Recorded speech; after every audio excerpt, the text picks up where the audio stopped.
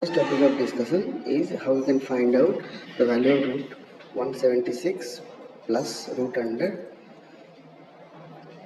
2401. How you can know? At first you have to find out what's the value of this one.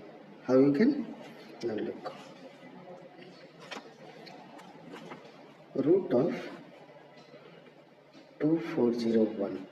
The one is at the end, last two digits you have to find 1. That means it may be 1 or it may be 9, as 1 square equals to 1 and 9 square equals to 81.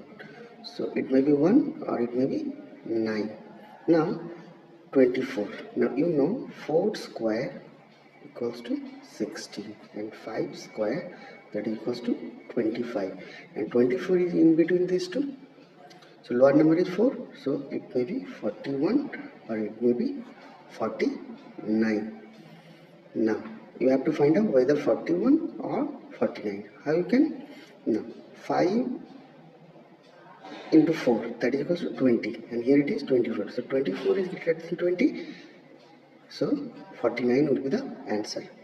Now what will be the solution? That is will be root over 176 plus 49, and that equals to what? That is equals to root of 2 to 5.